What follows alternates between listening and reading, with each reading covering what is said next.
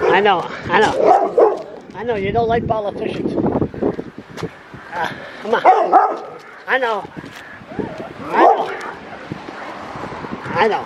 You don't. You're only supposed to hate people on crystal meth, not politicians. Politicians are not that bad, DOG. Come on. DOG, calm down. Listen. I know you don't like politicians. Too much bullshit. Listen. So he can't hate us that bad. So much problem in healthcare. You can't even handle that. Justice, all ministers.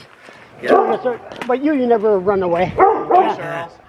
How come there's so much issues going on in healthcare, justice system, name it, there's there. And the House shuts down in a week and a half. Oh, you're going to have to talk to the House leader about that open in March. Right on. Now, if you guys were in the opposition, you would say, well, how come every government cut days? Well, that's a good question. I guess it's evolved that way over the years.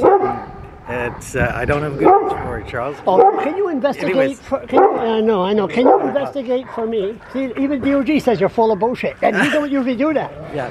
But can you look into it? Why every party that goes in power, the days are getting shorter and shorter. Where did that start anyway? I tell you, you should ask Glenn Savoy, because he would probably have the numbers of the days right on top of his head. When did that start? You've been here 100 years. Glenn. No, I think it was before that. No, it was Glenn. I remember.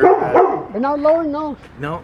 Lord, I remember we set a record, I think it was 65. He's still saying you're full of bullshit, but it's okay. No, go ahead.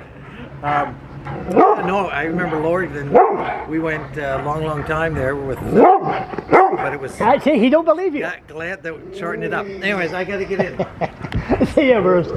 No, come on, dude.